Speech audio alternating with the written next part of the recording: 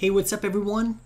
Dave here with another exciting tutorial, and today I wanted to talk about how to make things pick-upable in virtual reality in a game, okay? So, and I'll kind of explain more what I mean in a second, but just to kind of get us rocking and rolling, I'm gonna go here to games as opposed to film or any of these other ones, and I'm gonna go ahead and click on next, and here I'm gonna choose virtual reality, all right? So you'll see why I'm picking this when I get into the pick-upable function.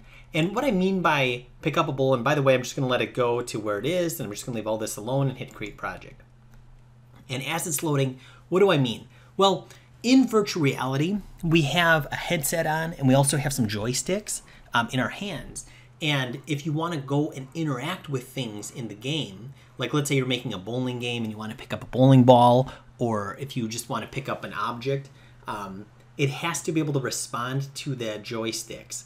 And that's something that I'm going to show how to do. So I'm just going to go ahead and let it load here. Okay, so I paused that. It took actually a couple minutes. Sometimes it takes a little bit longer to load. But if this is up here, I'm just going to click on this back arrow right here and get me to here. And what I want is this virtual reality blueprint. And now if I click on that, I'm going to go to maps, and then I can choose here. Now this motion controller map. And that's going to bring me to this section here. And really what I wanted to show was if I had a virtual reality headset connected to this, I could go up here and then click on VR preview. So if you're doing that, you need to have, let's say if you have the Oculus Quest, you need a physical cable linking the Quest to the computer, and that way it should recognize it, and you should be able to click on this VR preview, and then you're instantly in this world, okay, being able to navigate around. And you could either physically walk over here to these objects, or you could teleport using the joystick. But then if I click on the cube, and once again, if I was in virtual reality, I would be able to just grab this with my controller, and then I could throw it around, and it would have physics and dynamics and all this cool stuff. And how do we do that to our own objects? Okay, so for example, you know, if I brought something in here, if I wanted to just bring something in, how would I apply that? Because not everything is, I'm going to say, pick-upable. And here's the trick. Okay, so in the World Outliner, I can see that these cubes have this thing called Edit BP Pickup Cube. Okay, and if I click on that, it's going to open up the editor, and the editor has all this kind of complex stuff that it built, or that somebody built to make this work.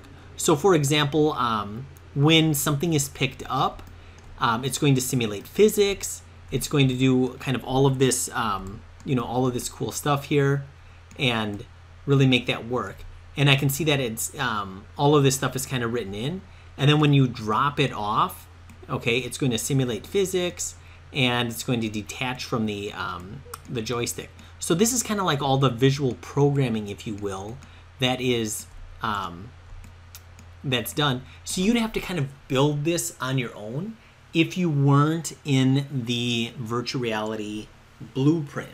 Okay, so, well, yeah, what good is that? Okay, well, if we go to, you know, if I brought in my own objects, or if I just like, let's say here, if I come over here, this cube, I can see that this cube is not pick-upable. Okay, so if I went over here, and if I, in virtual reality, stuck out my hand and then I pushed the trigger button, I would not be able to pick up this cube because it's not told to be pick-upable. And same with any object that we drop in our scene.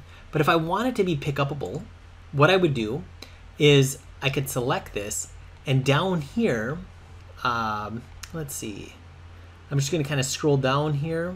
Let's see, so it's still compiling the shaders here. And I would just kind of look through these things here. And game mode override, let me see. Okay, and what I'm noticing is I'm in the world settings here. Okay, I want to go over to the details tab, And every object that you bring in is going to have the details tab as well. And I'm just going to scroll down here. And if I go all the way down here, I can see convert actor and the type. Here it is, BP pickup cube. And when I do that, and if I click on this, I can see here that the cube is now the edit pickup cube. So that means that if I walked up into this in virtual reality, I could click on the trigger and now I could pick it up. Okay, but if I wanted to fall down, like I could pick it up, I may have to select this, like simulate physics. And now I feel like, and you can see that in gravity is enabled. So if I didn't have this, I could just I could pick it up and then I could just like let go of it and it would float. But if I have simulate physics and gravity is turned on, then it would actually fall.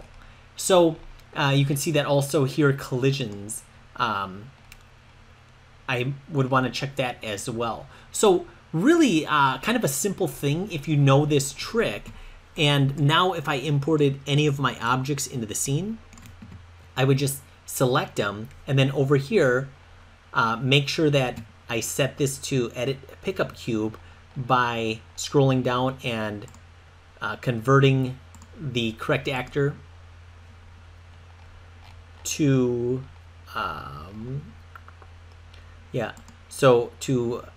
BP pickup cube. And now you can see it's not a choice because it's saying